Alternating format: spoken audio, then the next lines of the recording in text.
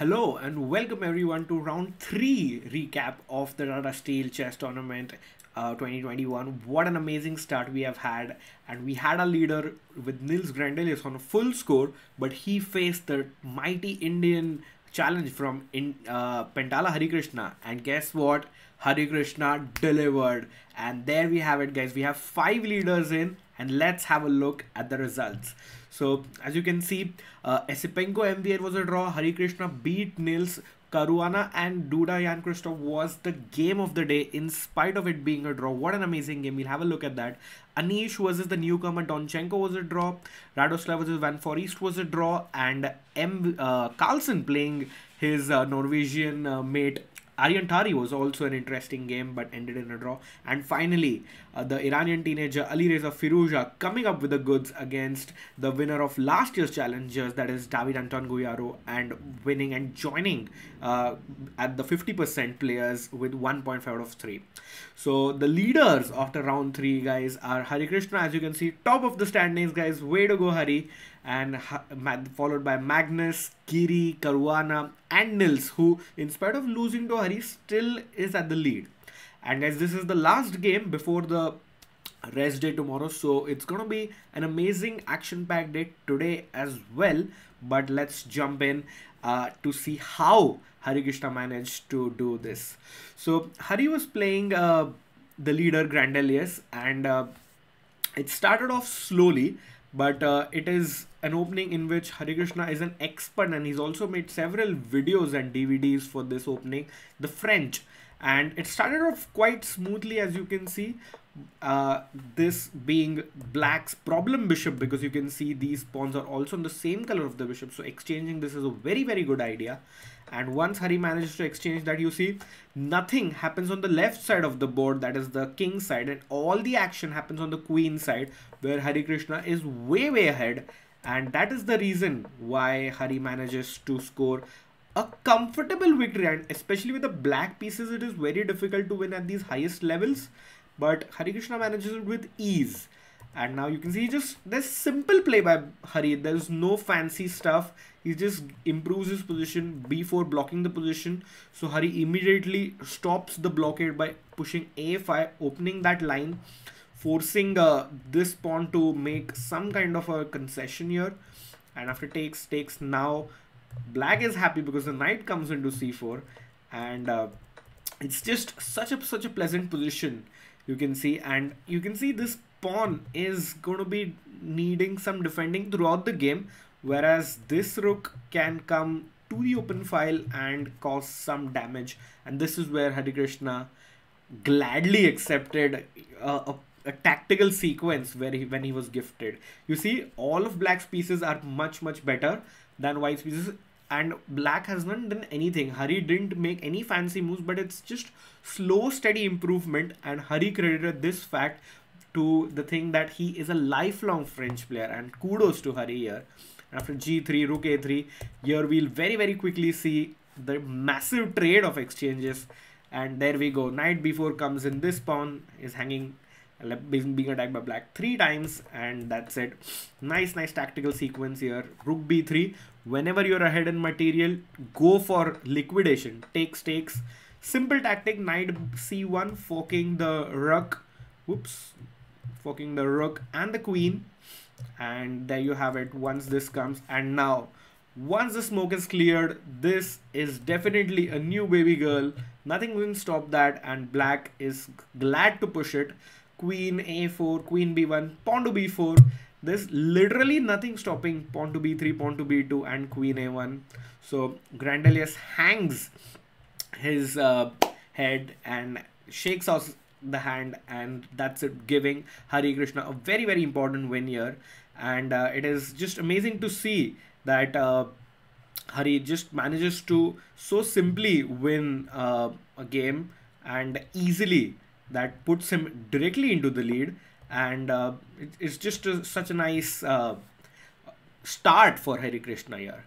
So now with Hari's win done, let's check into our game-changing moments. And this one is from Alireza Firouzja, the Iranian phenom, against David Anton, the winner of last year. And this is where the position is a game-changing moment where after black played queen to b5, Firouzja said, why did my opponent make a move that has long-lasting effects and he has to defend this endgame for 5 hours? And you can see these double pawns were the reason that Firouzja managed to, you can see how, I'll have a quick look, you can see how he manages to turn his pieces around. Plenty of shifting and turning. He shifts here, he nudges a pawn there, he pushes a pawn here, keeps attacking, keeps knocking on the door, and finally he gets that win, he gets that push with this. And after this, check, knight f3, knight coming to e5, it's game over. And quite an interesting in the last position is very interesting because white is attacking this, and if you move the knight, it's just rook f7 is a mate once you move the knight. So a pretty impressive win by Firouzja, who had a tough start to the event with very good players at the start, but now he's won. And remember, he was the darling of the event last year, so don't ruin him out of the top rankings. He's definitely a force to reckon with. Moving on, we have another fun game between two of the Norwegian stars at the event, that is Magnus Carlsen versus Arjan Tari. And Magnus started off with the Queen's Gambit, as he's just employing in this event. And here, Arjan Tari goes for a slightly minus position, but a very super solid position. As he said in the interview later, that white gets what he wants. You can see white has the double bishops, but black has an extra pawn, but it's a super solid position for Tari, and he was very happy to defend this, as did he copied this idea from Wesley So in the Skilling Open, guys.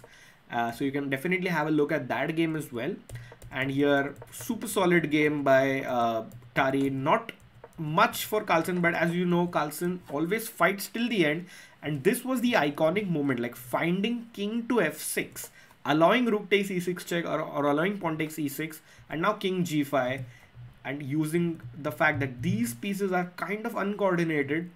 And after this, it's just too little of an advantage for Magnus, and we see a bunch of trades, plenty of trades here, and this king and pawn endgame is also drawn. We'll see the end. And now, don't worry, you can hide in the corner, and even if the opponent is a world champion, it's a draw. And Tari is glad to draw with his idol, with his hero. And this brings us to the last game that we are going to be checking out, that is Caruana versus Duda. I mean, what a game this was. This game was a draw. I'll be linking all the games in the description, so have a look. But it started off slowly with the Petrov, but it blew up when Caruana came up with this idea, rook to g1, and blowing open with g4. And what a position. We'll come to the tactical shot of the day. You can see knight to e6 is number one. And of course, you can't take because the bishop takes and then takes back on d5, winning the piece and the pawn. So queen here, and now we come to the move of the day. That look at this game, look at this tactical game. Bishop into c3, and now no, we are not going to take back, but we deliver a counter blow with BAM! Bishop takes h7. Man, what a move. King takes h7, g6 check. What an amazing calculation by Caruana, and he gets not a winning but a good position. Even bishop d4 was another beautiful tactical shot. Now you're almost threatening some mating ideas like this. You can go in here, you want to threaten mate. There are plenty of ideas, and kudos to Duda, who gives up his bishop. Now you see he has a havocked king, but he's still fighting, he's still in the game, and somehow he manages to defend, and by the skin of his teeth he draws this game, even though he's an exchange down. And this is going to be our tip or lesson for the day, that even though you're in a minus position, don't give up. And see, it's 1 2 3 4 versus 1 2 3 4 5 6, that is knight and 2 pawns for black. But kudos to the Polish number one, Jan Krzysztof Duda, for coming up with a miraculous defense, and boy did he hold this game well. And in the end, Caruana has nothing more than a draw. Hats off. What an amazing, beautiful game. We'll also link the report of the day so that you can check it out. Finally, our quick tips is pawn structure damage can be long term, as we saw in Firouzja versus David Anton. Secondly, defend stoutly in minus positions, as you saw just now in Caruana versus Duda. And finally, good opening preparation gives you a very, very comfortable game, like Harikrishna showed it against Nils Grandelius. You work a little hard and for a long-term advantage and benefits. And finally, it's the pairings, guys, of round 4 today at 6:30 p.m. Indian Standard Time. Do check in with our live show where we have camera feeds of the players, we have live interviews, plenty of action stuff with Fiona and Naroditsky, with of course the chess.com staff on site. And it's going to be an exciting day because this is the last round before the rest day, and it's our watch out, our star game of the day will be Harikrishna versus Caruana, two of the leaders there, and plenty of other fun stuff. Van Foreest versus Magnus is again a mouth-watering clash. Will the world champion take an aggressive step before the finals, before the rest day? You never know. And of course, the local hope Anish Giri versus Duda is going to be another exciting matchup. I'll be watching the games live and I hope you will be too. And this is going to be a super, super exciting day before the first day. So do tune in and we'll see you in the chat as well as the day 4 recap. Bye bye.